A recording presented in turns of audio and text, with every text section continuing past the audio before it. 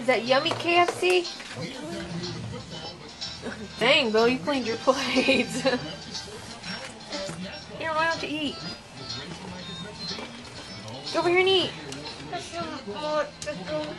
What? You want to do more sugar?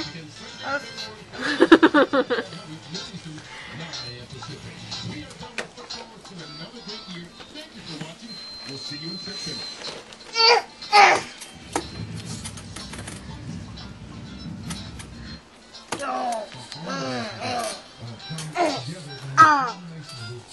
What are you doing?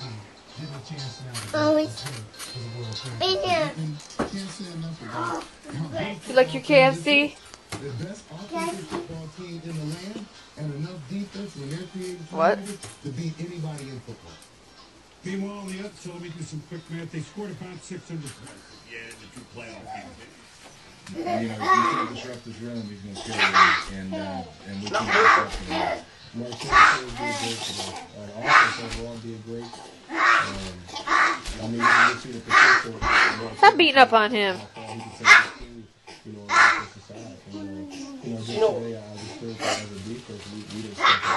never found out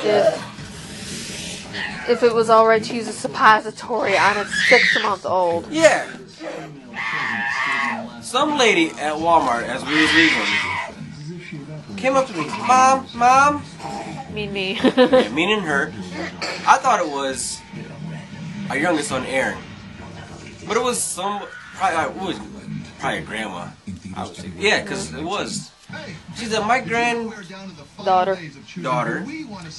has a belly ache and Hasn't had a bowel movement all day. Hasn't had a bowel movement. 6 months old.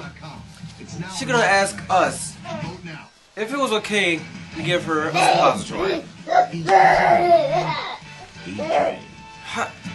I know we got kids. She's seen that we had a child. Well, I mean, we're not doctors, right? Why would she even ask us a question?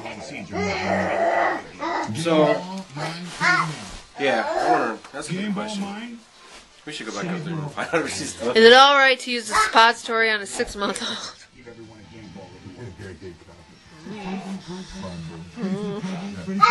That's the exact answer I gave her.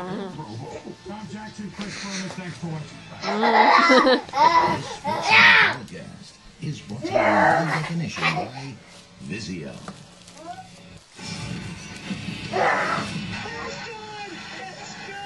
When she started to say 6, I thought she was going to say 6-year-old. And then she said 6-month-old. I was like, oh. And I was thinking, you don't want to stick something. I mean, I know poop comes out. But I don't, you just don't want to stick something like that in a 6-month-old. Yeah, go play.